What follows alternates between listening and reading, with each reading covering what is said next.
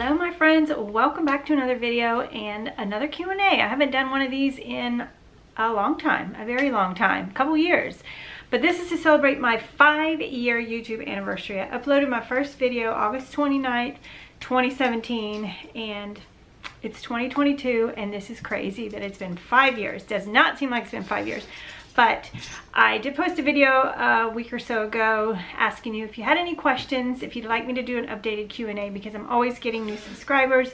Sorry, Marion's right in there. You know how it's going to be. The dog's barking, the noises, it's real life, but it always is around here. So, but I also posted on Instagram. Follow me on Instagram at dorsettdoorstep. If you don't already, I just put a little post over there to ask for some questions if you didn't see this video, and I did get some questions. So yesterday I went through them all and kind of like wrote them down. Hopefully this will not run on and on too long. Okay, sorry, Marion was in the shower and yeah, too many noises, so he's downstairs now. But I do have my dogs in here, so you know, you'll probably hear them. Also, I have to sit in front of the window for the lighting, but it reflects on my glasses, but I can't see without them, so I apologize for the glare, but yeah, I could look like that the whole time, I guess.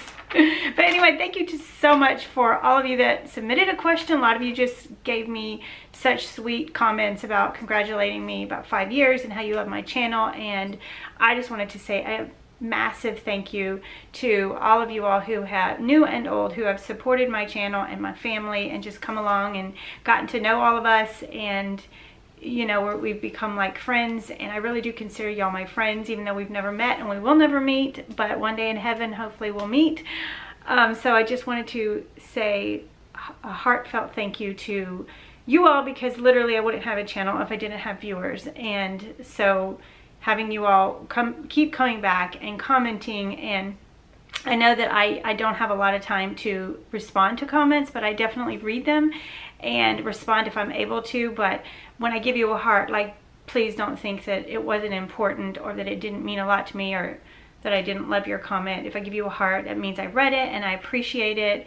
And yeah, like, don't think that I didn't appreciate it because I don't respond to you. But hopefully in my videos I can convey to you that I do read them and so greatly appreciate them. So I just wanted to start out by saying thank you so much for sticking with me, even if you're new, if you've just come and joined my YouTube family or my family of viewers. Like, it is so special to me, and I just fully understand that I would not be in this position if it wasn't for my viewers. So thank you. I'm just going to jump in and start answering. Some are going to be quick, some won't be so quick. Someone asked me what will my grandma name be, and as you know, my oldest is going to, him and his wife are going to have a baby in February. Someone asked when the due date was also, and the due date is actually on Marion's birthday in February, but you know, first babies generally tend to be late, so around Valentine's Day is when we're looking for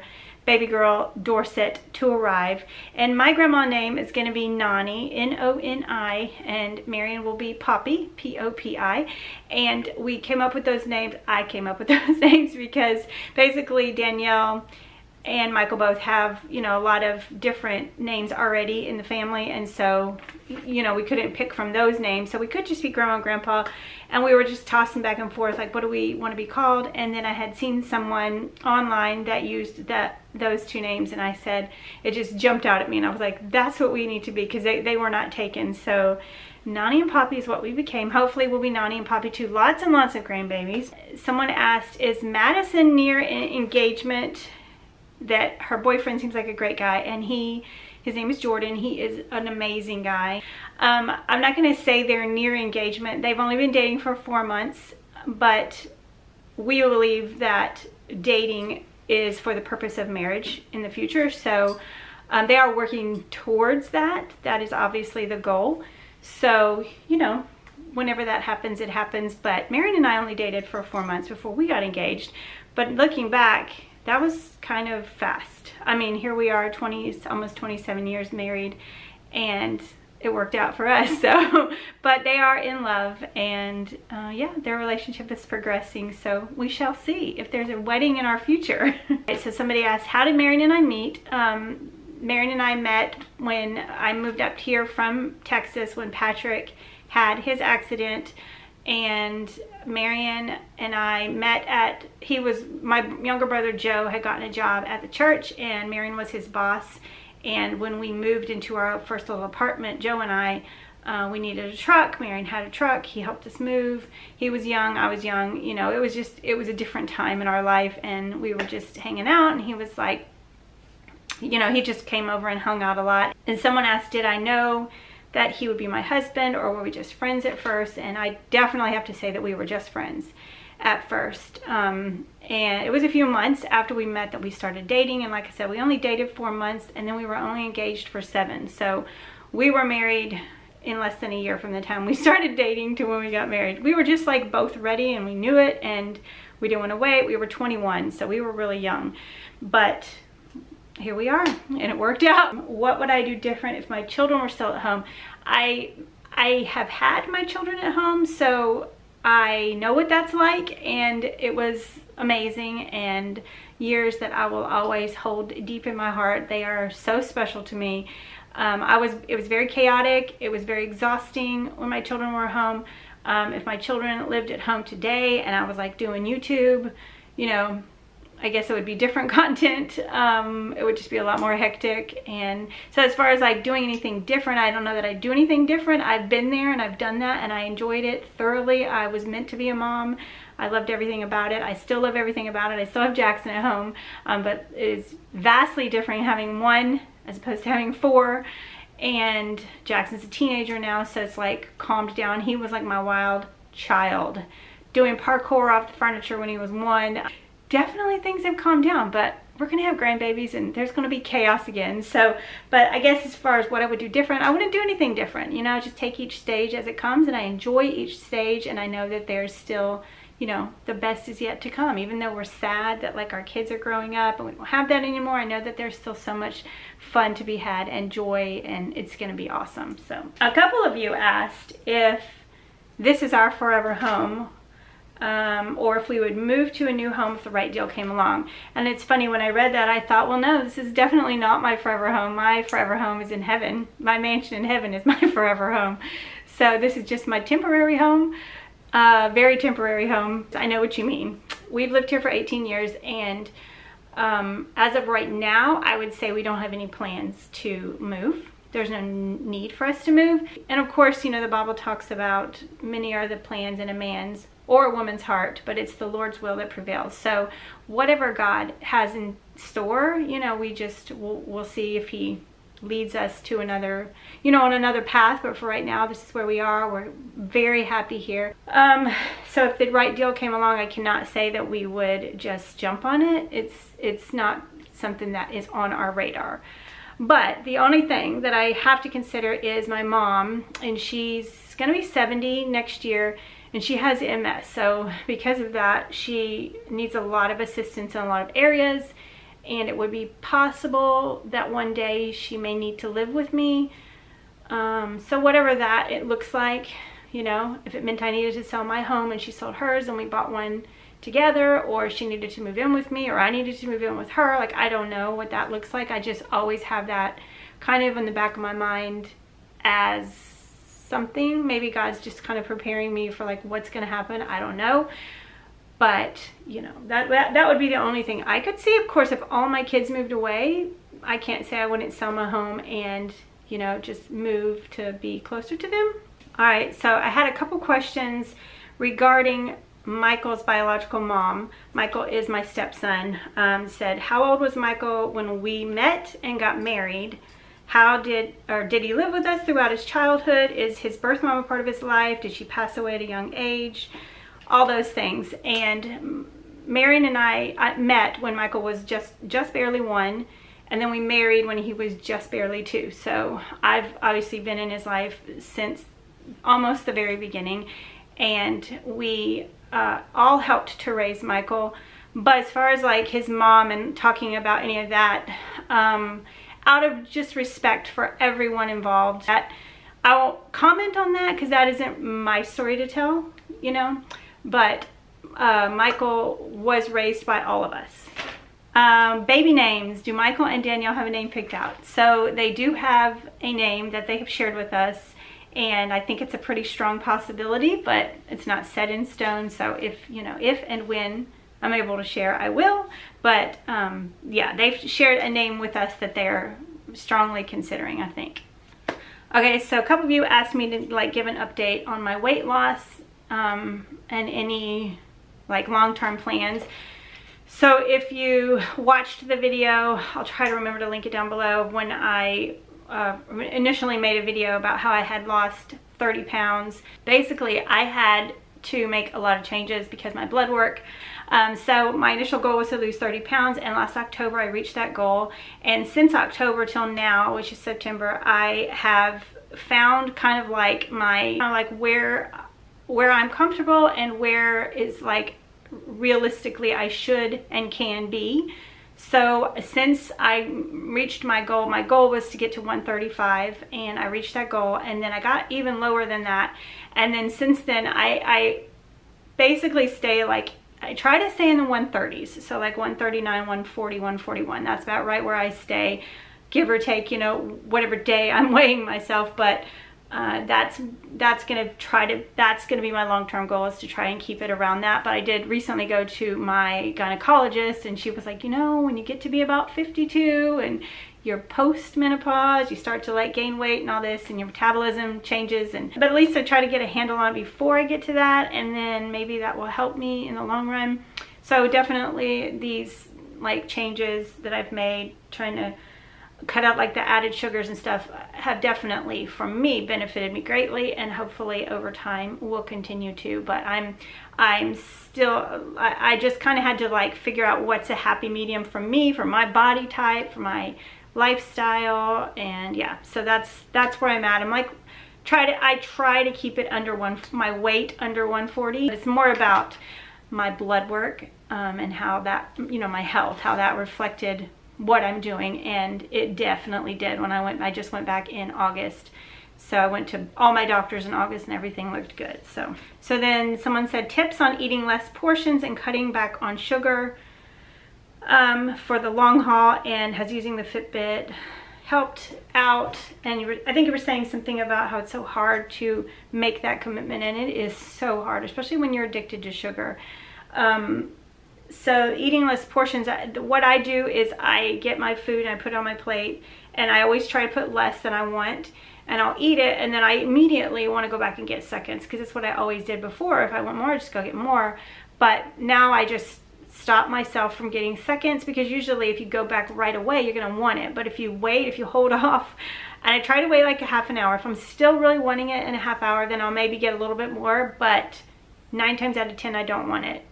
I've forgotten about it. So that's what I try to do as a general rule. Like, don't go get the seconds, just hold on. And usually that craving will subside. And also I eat slowly. I have always been like a super fast eater, and I've had to learn to slow down and eat slower, take smaller bites. And then you feel fuller, I think, than when you eat it all. Then you're like, I just need more.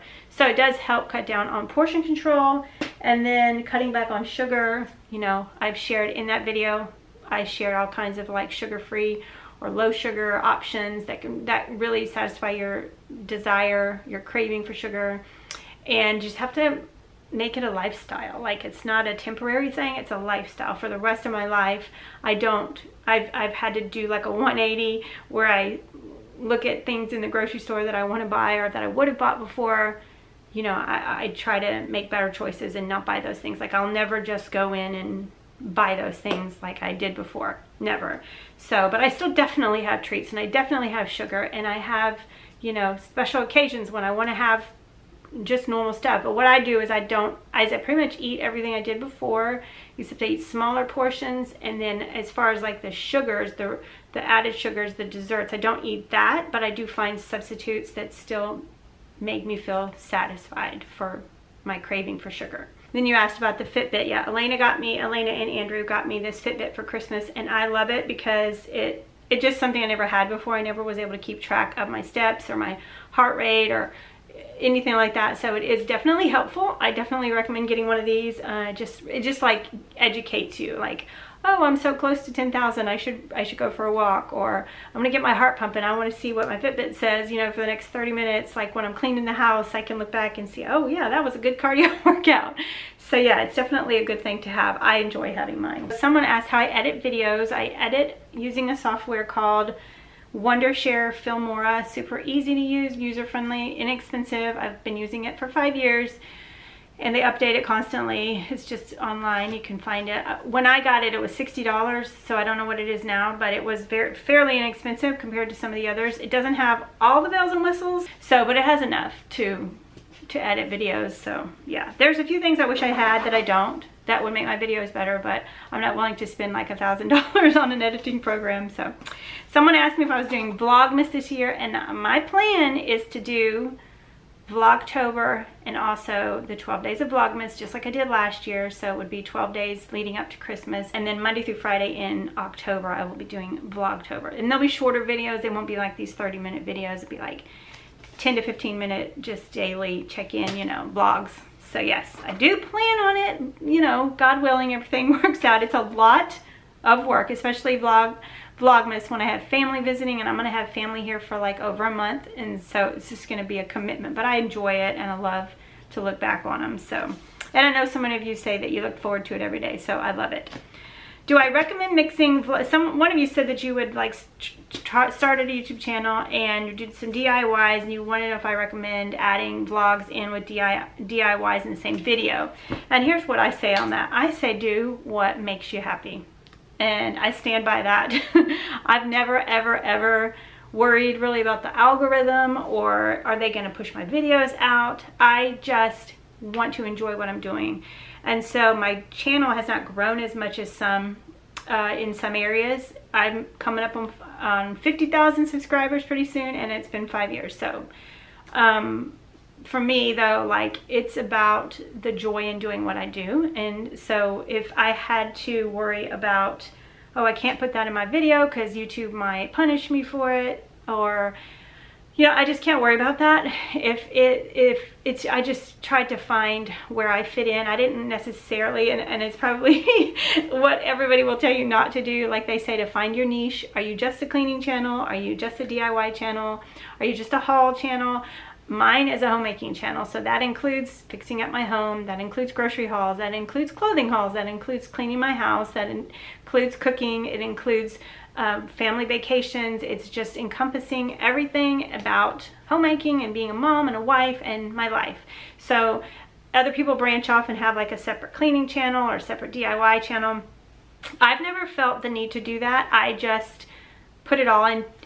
I put all my effort into my one channel, into my videos, and hopefully y'all can relate to that. And so I say do what makes you happy. I say if you're doing it for fast growth and you know you want to get monetized and all that, you may be better off finding just like one particular niche that you're good at or that you like to share. But for me, I don't think that I would be I know that I would not be like fulfilled and happy if I was just doing cleaning videos, or like that's, for me, that's not what I want. There's many successful channels out there who do that, and that's what they choose. So it's about what makes you happy, you know? Do what you want to do. Because otherwise, if I wasn't happy doing this, I would not be doing it after 5 years. You have to put up with too much stuff to do this for 5 years if you don't find joy in it. And once you don't find joy in it anymore, move on to something else. If I didn't find joy in it, I would move on. So if I ever considered doing a room makeover on a family member's room, as long as it was okay with them, I would, I guess, if they wanted me to, if they needed me to. I've thought about doing it at my mom's in a few places, but it's also like a lot of work and a lot of money and a lot of time, and yeah, I don't know if I really necessarily have the time to put into it, but I'm not opposed, I guess I should say. I'm not opposed to it. What advice do I have for new YouTubers? My advice is always, first of all, if you've been thinking about doing it, do it. Like, just do it. You have to start somewhere. You have to jump in somewhere. I made like 4 weeks of vlogs before I posted my first one, and then I posted like a lot at once. And I remember posting the first one and being like, okay, there it is. I sent it out into the world, and now nobody's watching it. It was like, oh, you have to like get people to come. You have to really work for it. You have to keep being consistent and keep posting. And so I learned, you know, that I had to keep doing that. And so it's kind of discouraging. It can be discouraging, but you just learn as you go. And for me, like, my biggest piece of advice is, if you are thinking about it and really thinking about it, really wanting to, go for it. Like, give it a try. If you don't give it a try, you're never going to know. And I've given that advice to people, and they've tried it and they just couldn't do it. It was too much of a commitment. They couldn't do it. And it's not for everyone. So, but if you really want to do it, I would say give it a try, just like anything else in life. And it might work out, it might not. You might realize, yeah, I don't like it like I thought I would. You may realize it's way too much work, because let me tell you, it's a lot of work. However, when your channel gets big enough, and you start, you have more viewers, it does become your job. And so that is where you're able to put your time, because it's your job. So you're able to, Patrick's texting me, you're able to, devote that time to it, because it is your job and you are contributing to your family. So if you're taking time away from your family to actually work on a video, you know that you're contributing financially to your family. So I also say be consistent. You have to be consistent. I started posting 3 videos a week from the time I started. When I had nobody watching, I still posted 3 videos every week, kind of like a hustle at the beginning. I mean, not just at the beginning, but eventually you start to find where you're comfortable, and you get those viewers who just keep coming back and really just making it worth it, making you want it. They push you on to keep doing what you're doing, and your channel grows. And if God wants you to do it, he's going to bless it, and it's going to be, it's going to grow. And always honor God with your videos. I always say that if I don't point people to Jesus through my videos, then literally my work is for nothing. There's no point in doing any of it. It doesn't have any lasting effects. So as long as you are honoring the Lord with your content, with what you're putting out there, then he will bless it and he will make it grow. And you'll probably do things you never thought you could do. So have I ever had to deal with negative comments, or have I had to deal with them often? And obviously the answer to that would be a definitely yes. You put yourself out there, but they say you put yourself out there, you've got to expect that. But that's not, I don't agree with that, because like, you just go to the grocery store and you put yourself out there. You don't expect people to walk up to you and be like, I can't believe you're wearing that today. I would never wear my makeup like that. I can't believe you chose that shirt. Or why don't you lose weight? Or why don't you wear a different foundation? You don't expect that when you put yourself out there in real life. So just putting yourself out on the internet, it's not like an invitation for someone to attack you. So unfortunately, that is the world we live in. That's the way of the world. So I, as a Christ follower, am called to be different. So whenever I get a negative comment, 9 times out of 10, it's just a block and delete kind of thing. There are times when I have responded, when I have prayed about this. What do I say? What do I do in this situation? He always tells me to speak the truth in love. So if I'm speaking the truth and I'm doing it out of love, then I'm okay. If I'm not, I got to get back to those basics, because it's not going to work out for me. And it's not about winning an argument. It's not about putting someone in their place. It's not about having to defend myself. It's not about what they're saying is wrong, they're attacking me. It's just about, like, is it worth it? Is it speaking truth in love? If it's not, like, it's just not something that needs to be addressed. So it's super easy for me to just block and move on. It is. So my comment section is my comment section, and it's going to be a place of camaraderie, friendship, lifting people up. It's not going to be a place of negativity. It's not going to be a place of inappropriate talking. It's just not, because that's my channel and I have the control over that. I can't say that they won't happen. People will still do it all the time. There's definitely days I get discouraged. There's definitely days when it hurts my feelings, but it's over so quick, and I just really refocus. God called me to do this. and I'm gonna do it. And my skin's a lot thicker than I thought it was before I started YouTube. So let's see. Some of y'all asked me about our pool, like would we ever put in an in-ground pool or like a more permanent above ground? And honestly, like Marion jokes about it all the time and has for years because of his back. He says a pool is so good for him, but like that's so expensive. So you know, of course we would love an in-ground pool. Like that would be a dream. If we ever bought a new house, I would love a house with a pool because we all love to swim so much. But as far as like putting one in, I don't see that ever happening. You know, it's just so darn expensive. And then like, why don't we winterize our pool? Some people said that that's what they do, and ours is just not, it's just not big enough. We've never done that. We've always just drained it. It literally costs us like $20 to refill it at the beginning of the summer, and then we just maintain that all summer, and then we just take it down. And I'd rather have it down and put away and not in my yard and getting moldy and all that, and then exposed to the elements. As you know, we get lots of rain, we get snow and ice and wind, and I just rather it be put up, and I know Marion too. And we have our pools for several years and we have to replace them, so it's just not something that we want permanently, you know, unless it was an in-ground pool. And then one of you said you had the same pool as we do and it broke after 5 years and you had to replace it. That is actually a long time to have your pool, so that's really good. And then you asked about saltwater pools, like what's Marion's thoughts. Marion said, I asked him and he said he doesn't actually know enough about saltwater pools. We had a friend who had one. He had bought a pool that was bigger than ours, but was the same kind, and he transferred everything over to like a saltwater pump and filter and all that. And it kept his pool really clean and it was really easy to keep clean, but it started to like rust and corrode the metal parts, and so that's really like the only experience we've had with it. But I've heard great things about saltwater filters and all that, like that they're so much easier, but we've like figured out how to keep it clean now, so you know, we'll keep doing what we're doing probably. So someone asked me, how do I pick a pineapple? I have no idea how to pick a pineapple. If y'all know how, let me know in the comments. Let us all know in the comments, because I don't know. Fresh pineapple is my all-time favorite food, and I never know how to pick it, honestly. I just pick one, and usually it sits on my counter for a couple days and starts to look bad, so I have to eat it really quick.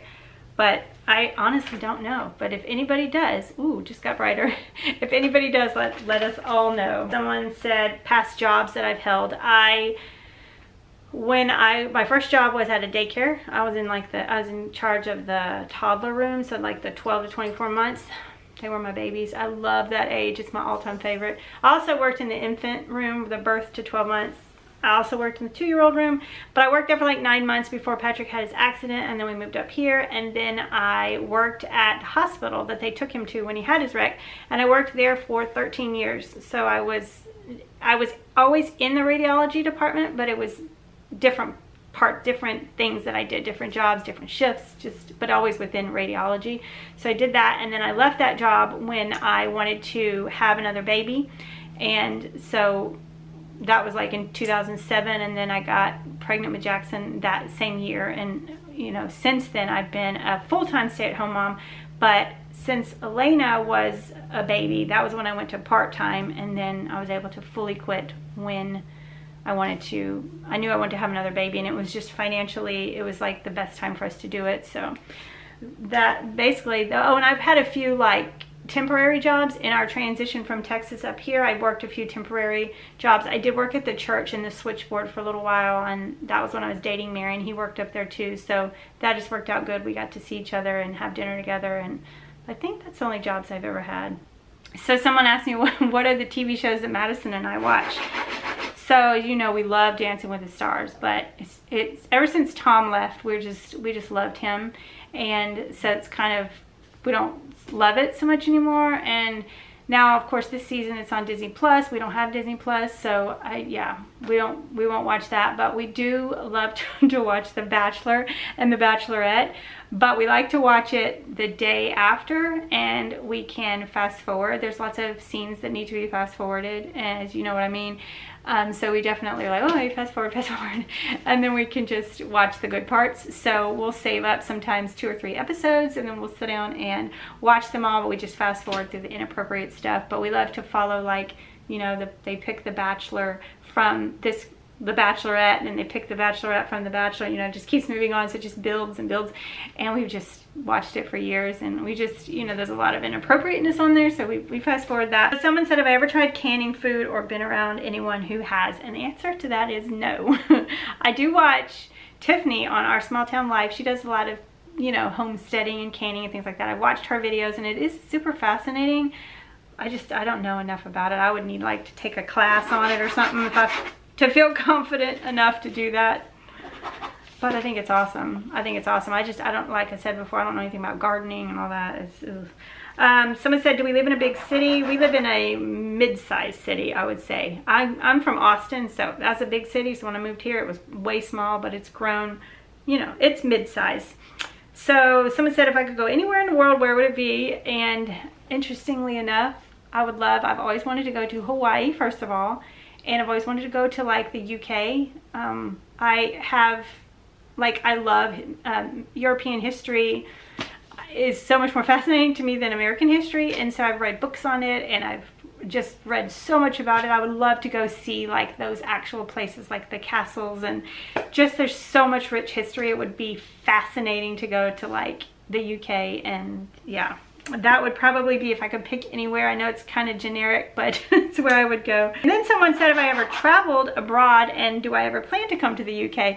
I have never traveled abroad. The furthest I've been is Mexico and the Bahamas, but I would love to travel abroad. But Marion does not like to fly, so it would have to be without Marion. And I don't know, I always say if I'm going to do something like that, I want it to be with him, because we've experienced all our firsts together, and I want to, you know, when we flew to the Bahamas together, and but he's a very, very nervous flyer. He'll do it, but he literally passed out on the plane last time he flew, so it's not like easy for him. So I don't know if I'll ever get over there, but I would love to go. Someone said, have I been to Black Dog Salvage in Roanoke? The answer is negative. I have not.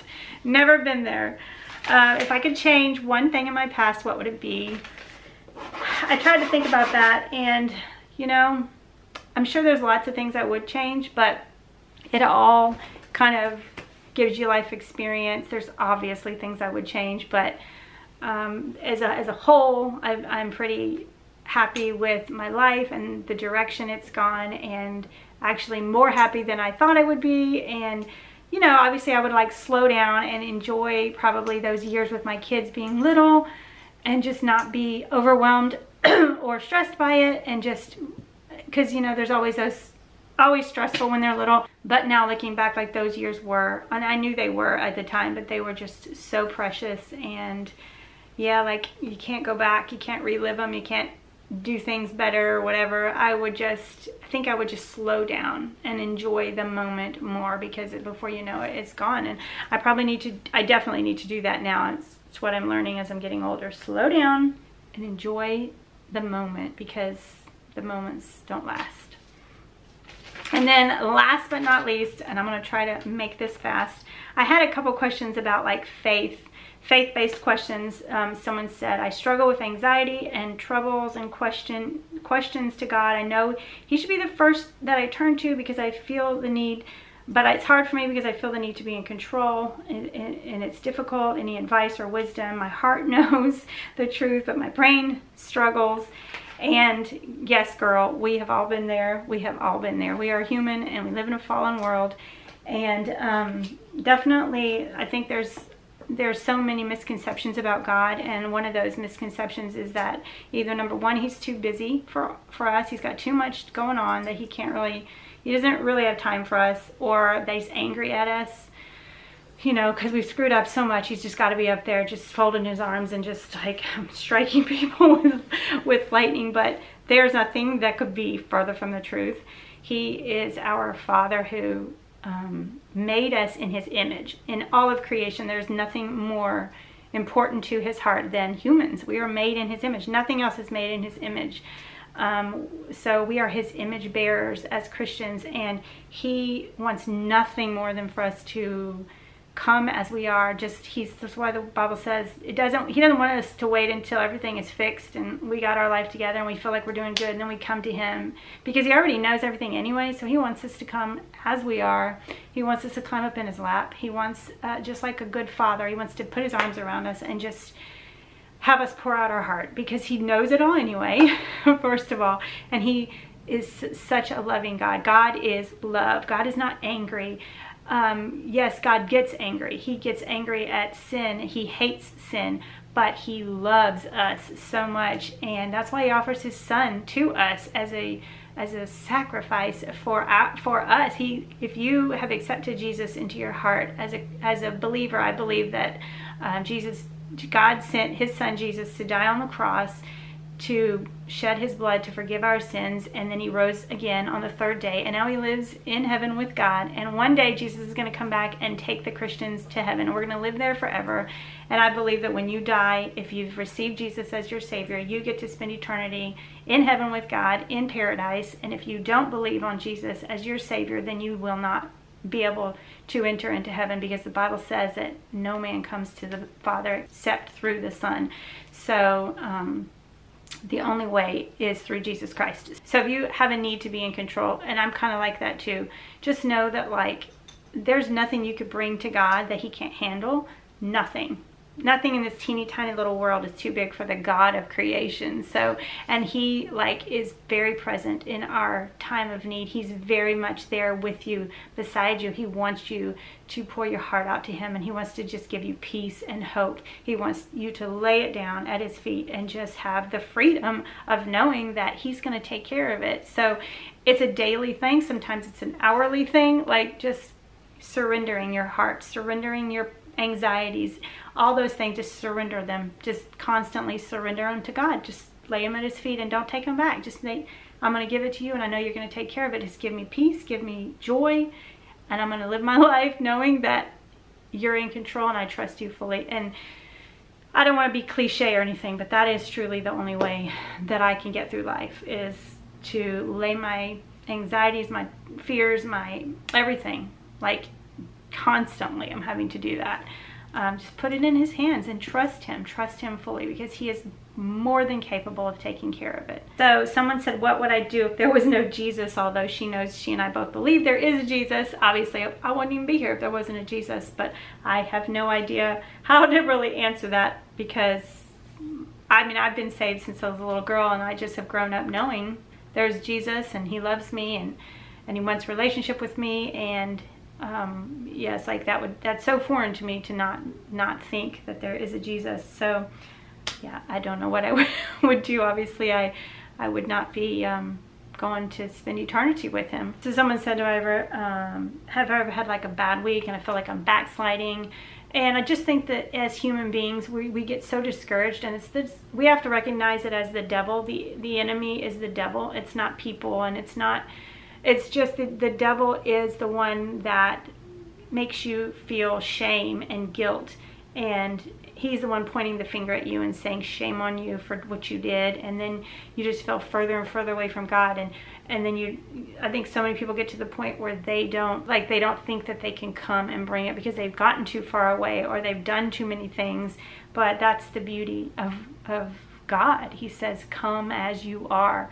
Like, bring it all to me. I want all of it. I want all of you. I don't just want you when you're cleaned up and fixed up and you look nice. I want all of you. I love you. I created you. I'm your father.